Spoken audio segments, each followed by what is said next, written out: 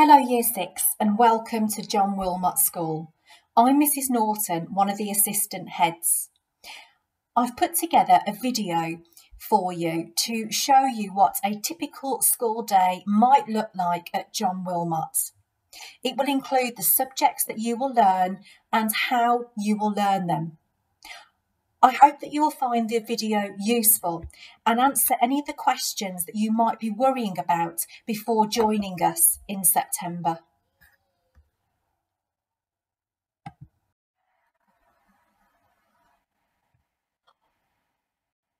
What's the school day at John Wilmot? School starts at 8:45. The bell will ring for you to go to lessons. You have 5 one-hour lessons within a school day. You'll also have break and lunch times where you can purchase food and drink. At 2:50, you'll go to your form room and register with your form tutor, and then school finishes at 3:10. There is an opportunity before school for you to purchase breakfast items if you so wish to do so.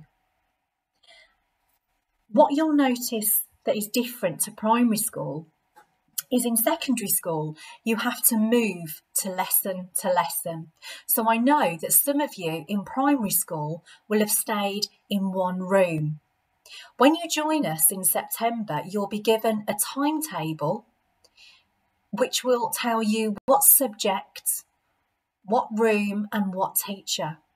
It's really important for you to keep hold of your timetable so that you know where you've got to go to. At certain points in our school building, we operate a one-way system, but this will become much clearer once you're with us in September.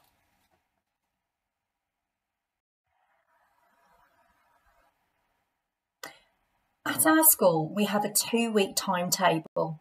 That means we have a week 1 and a week 2. These are some of the subjects that you will have over that fortnight. And in the right-hand column, it tells you how many hours of those subjects that you will have. You can see that you will look at English, maths, science, history, geography, RE, French, PE, music, art and drama. We also have a CTEC lesson which consists of computer science, design and technology, where you'll make something, and food technology. Again, it's really important for you to use your timetable so that you know which week you are on. There will also be signposts around school to remind you whether it is a week 1 or a week 2. Within your timetable, every fortnight there will be a 2-hour enrichment lesson. Enrichment lessons we introduced last year, and this was to allow different opportunities and experiences that you might not have. You will get to choose from a wide range of subjects and interests that are on offer. This year we had a wide range of choices which included dance, baking, other sports, cycling, film clubs, science investigations and arts and crafts. And we think at John Wilmot that this is really important to allow you to experience other things outside of the classroom to help support your learning and independence and give you the cultural capital you deserve. Also on your timetable, you'll have a lesson a fortnight with your form tutor, and these are LORIC lessons. LORIC is leadership, organisation, resilience, initiative and communication.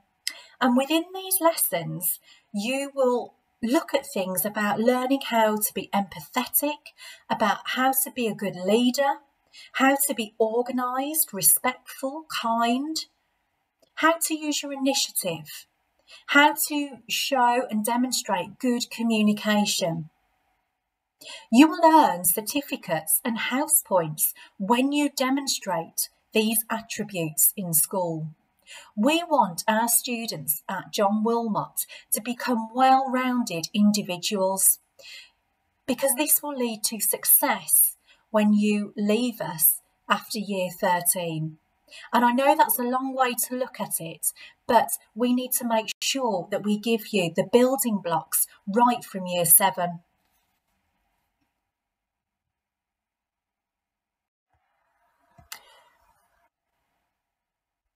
There are certain equipment that you will need to make sure that you've got with you every day and in every lesson. A school bag that's big enough to put your pencil case and books and materials that you might need. A pencil case, which contains blue or black pens, a pencil, a rubber, a green pen, and a ruler. There may be other things that we ask you to bring, particularly for your maths lessons, but these are the basics that you are going to need to start with. What do our lessons look like at John Wilmot School? Over the last few years, our teaching and learning has been on quite a significant journey, and we use the mantra Enthuse, Engage, Excel, the Triple E. And you will notice when you are with us that all of our lessons have the same structure. Every lesson will start with a Do It Now activity. This is a 5-minute activity at the start of the lesson, and it will ask you to demonstrate how you can recall and retrieve information. It may be asking you to recall information from a previous lesson or a previous topic. This is important because it will help you to have good long-term memories. Your teacher will provide an explanation, and this will help you to develop knowledge and skills. In the picture here, you can see the students have been provided with an extract. Whilst the teacher has been explaining about the extract, the students have annotated it so that they have a good understanding and basis of the topic they are looking at. There will be examples of modelling within your lesson where the teacher will help you to apply new skills. This might be done through writing key answers on the board together to show you how it might be structured, or the teacher might use a visualiser. This is a really useful way for you to understand and get you ready for doing your own independent learning. Within the lesson, you'll have deliberate practice. This is when you demonstrate your independent written work. This is always completed in silence, and it allows you to build up all those skills from the start of the lesson to be able to put it into your own writing in whatever format you are asked to produce. In art, this might be recreating a particular picture or demonstrating particular skills that you need to create something. At the end of the lesson, there will be feedback, and it might be that the teacher uses immediate feedback. And here in the picture, you can see the teacher using the visualiser to mark a student's work, whilst the rest of the class use their green pen to show where the successes are and the developments are needed.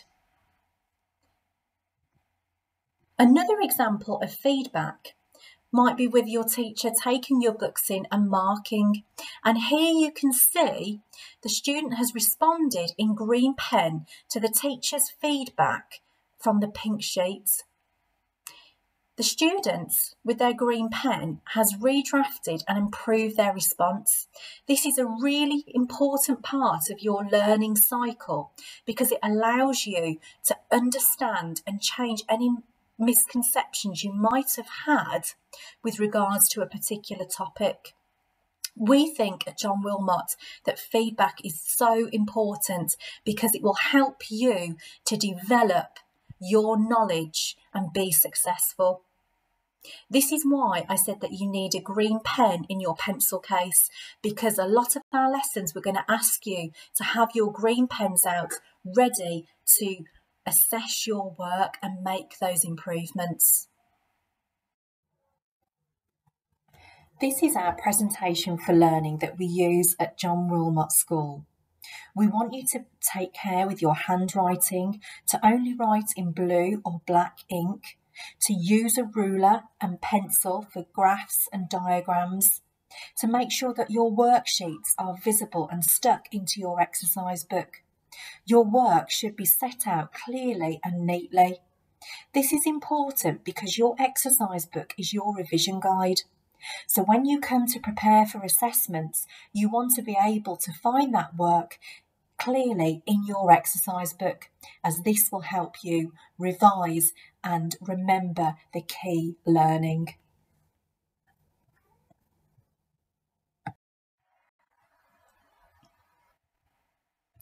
Your exercise books will look like this. They will be different colours for different subjects. They will have a picture on representing that subject area. So here you can see that this is a history book, and it will be labelled Key Stage 3 or Key Stage 4. On the inside cover, you've got the Enthuse, Engage, Excel, the Triple E that I've just talked about, and it summarises there what we expect within lessons. The do it nows, the explanation, the questioning, the deliberate practice, and the feedback. It also includes your presentation for learning, as well as the literacy marking code. This might be similar to what you have seen at primary school, where SP for spelling mistake, P for punctuation, or 2 lines for a new paragraph needed. So your teachers will indicate the changes that you need to go back and look at. This is where you will write your answers, but you will see at the top there is a space for you to write the date, the title, and the learning question. There is also a box that says discussed with teacher. This is when the teacher will come round the classroom and maybe ask you questions or check your work. They will tick the box to say they've discussed it with you, and again you use your green pen to go back and make those improvements. So again, you're getting immediate feedback on the work that you have produced within the lesson. And finally, what is home learning like at John Wilmot School? You will be given a home learning and retrieval practice book that you use at home. We suggest that you spend 20 minutes a night using the knowledge organisers that we will provide you in September.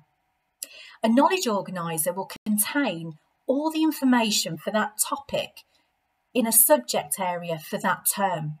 You may find that your teacher will direct you to look at certain points of the knowledge organiser to remember key facts that will be needed in future lessons. However, we want you to become independent, so we encourage you to use these knowledge organisers regardless and be using them at home to consolidate your own learning. You might use them to create short quizzes or thinking maps to present new information. You might see how you can test yourself on key words or key aspects of that topic. I hope you found this video useful, and I hope that it has answered some of the questions that you might have about starting. We look forward to seeing you really soon.